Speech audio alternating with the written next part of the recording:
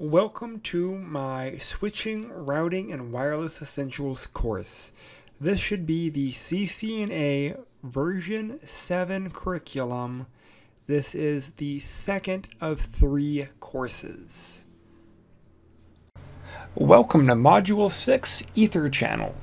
Here we're going to be looking at EtherChannel operations, how to configure EtherChannel, and then verifying and troubleshooting. So let's go ahead and jump right on in. What is EtherChannel operations? So there are scenarios in which you need more bandwidth. You have a switch that has a ton of access or endpoint devices connecting to it, and they are sending lots of data. So how do we increase bandwidth?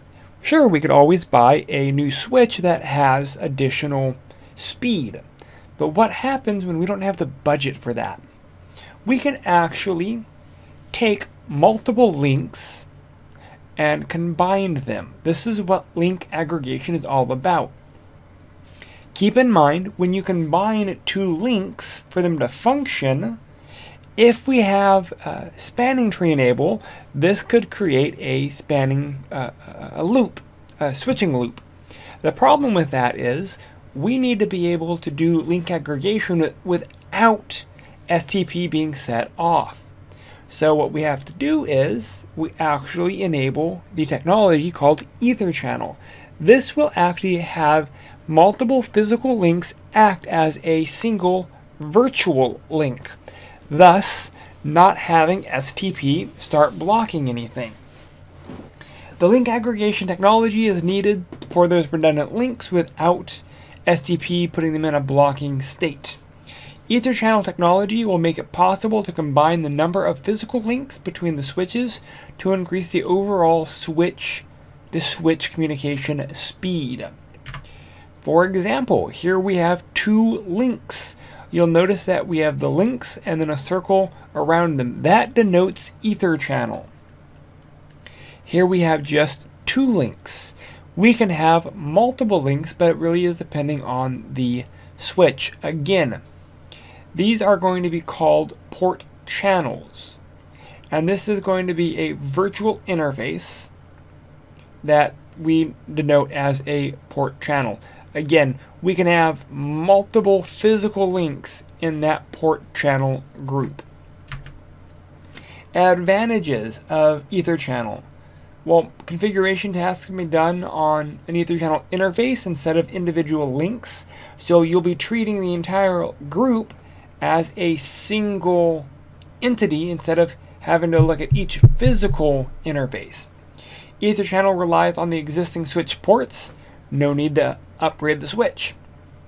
Load balancing will take place over the links.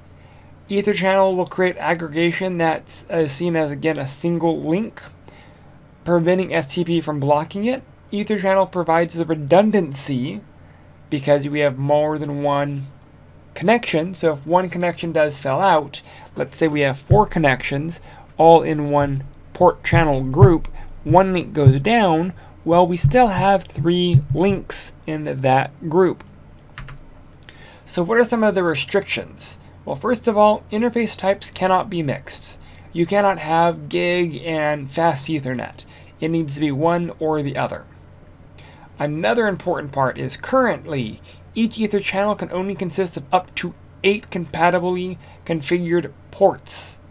The Cisco Catalyst 2960 Layer 2 switch can only support 6 EtherChannel. So again, if we are using newer switches, we can do 8 compatible configured ports. If we are using a Cisco 2960, we can only do 6 EtherChannel ports. Individual EtherChannel group member ports configuration must be consistent, and each EtherChannel has a logical port channel interface that's going to be the overall group. So, first of all, what protocol are we going to use when we're setting up our aggregation? Well, we have 2 types of negotiation ports. We have port aggregation protocol, PAGP, or we have Link Aggregation Control Protocol, Lacp. These protocols allow for the ports with similar characteristics to form that channel. It is possible to configure a static or unconditional Ether channel without either one of them. You can hard code them as well. Some non-Cisco products may use one over the other. I use a lot of Netgear switches, and by default, Netgear uses port aggregation of Lacp. So how do we pronounce PAGP? We pronounce that PAGP. It is Cisco proprietary, meaning you can only use it on Cisco devices. When you enable PAGP, it will also manage the Ether channel. The packets are sent every 30 seconds, and this will check for configuration consistencies and manage link additions and failures between the switches. Again, all ports have to have the same type of configuration. If the Ether channel is mandatory that all ports have the same speed, duplex settings, and VLAN information, any port modification after the creation of the channel also changes all of the port channels, all of the channels that are part of that port group. So when we're looking at PAGP, we have three modes: on, desirable, auto. On, basically this forces the interface to channel without PAGP. Desirable, this will place the mode in an interface in an active negotiation state in which the interface will initiate negotiations with other interfaces that will send a PAGP packet. Auto basically is the mode that will place the interface in a passive negotiation state in which the interface responds to PAGP packets that it receives, but it doesn't initiate, it doesn't send them. So, what happens if we have two switches and they're in different modes? Boop. Switch 1, switch 2. So if switch 1 is on and switch 2 is on, channel is established. Switch 1 is on and switch 2 is either desire or auto, no channel establishment. If switch 1 is desirable and switch 2 is desirable, then establishment. Desirable and auto, establishment. Auto, desirable, establishment. Auto and auto, no establishment. The sad part is you do need to know the charts for PAGP and Lacp, because these are going to let you know how the ports negotiate. So on Lacp operations, this is part of IEEE's 802.3 AD. This allows, again, several physical ports, just like PAGP to function, but this is open source. Lacp has three main types: on, active, and passive. The on will force the interface to channel without Lacp. Interface configured in this will not exchange Lacp packets. Active, basically the port will actively negotiate and actively initiate. Passive, it listens and responds. The chart for that is essentially the same thing. On and on, it does establish. On, active or passive, no. Active, active, yes. Active, passive, yes. Passive, active, yes. Passive, passive, no. So the names may be slightly different, but the established protocols are pretty dang similar. Alright, so how do we configure it? So we need to follow certain guidelines when looking at EtherChannel. First of all, EtherChannel support. This will be all Ethernet interfaces have to support EtherChannel with no requirements. Speed duplex matching, VLAN matching, range of VLANs matching, and as well as the modes need to match. So for configuration, for example, in this example, we see that the speeds are similar, duplex is similar, and VLANs are similar. This will allow us to actually form a aggregation, a link aggregation. So how do we configure this? So this is going to be how we configure Lacp. You, first of all, need to do this either as a range or go to both interfaces. You need to set the channel group, you need to set the number of the group, and you need to set the mode. Here we are setting the mode to active. Once we set the channel group, that becomes the interface. So what I mean by that is, grab a pen. We have channel group 1. So channel group 1. That means it becomes port channel 1. That's how we reference that ether channel. We can set the mode, but then we can set what's allowed on that mode. So here we're setting it to a trunk, and we're allowing all the VLANs to operate at that trunk. Again, if this was channel group 10, we could reference that channel group by looking at the port channel number 10. We have a packet tracer where you actually have to do this with both Lacp and PAGP. So how do we verify? There's a lot of show commands. We could show interface port channel, show ether channel summary, show ether channel port channel, and show interface ether channel. All of these provide specific details on our ether channels. And in our lab, we're going to be exploring each one of these show commands. So common issues with configuration is the modes. Is it set to on? Is it set to auto? Is it set to desirable? That's the big one. So for troubleshooting, in this example, we have a configuration of switch 1, switch 2, and we're assuming that we are trying to build a ether channel between these two. But the ether channels are not operating. How do we figure out what's going on?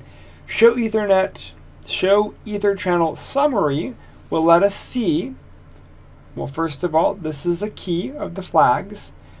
The number of channel groups in use, we got 1 channel. Number of aggregators, we have 1. And we can see the port group, the port channel, and the ports that are there. So we have FA01 and FA02 in a down state. D is a down.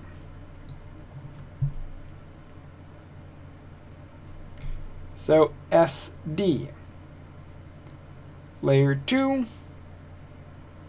capital S, and down.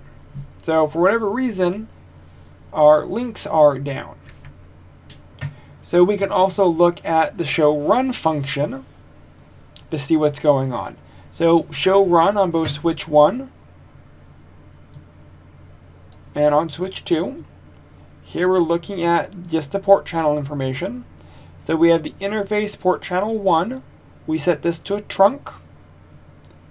And we also set ether channel 1 and 2 to be part of channel group 1, channel group 1. And they're both set to on. Notice the mode. The mode is on. And then we come down here to switch 2. We see interface port channel 1. We see that it's set as a trunk. We set the interfaces. But we now start seeing the mode is set to desirable. We know that if one is set to on and one is set to desirable, it will not create a link. That just figured it out. But we can go one step further. We can figure out how to modify our configuration to fix it. On switch 1, we can change the mode on, and we can set the mode to desirable. We can, first of all, destroy the port channel. No interface port channel 1 deletes it. We reset up our interface range to our first and second interface. We reset up the group. So channel group 1, mode desirable, turn it on. Do the same thing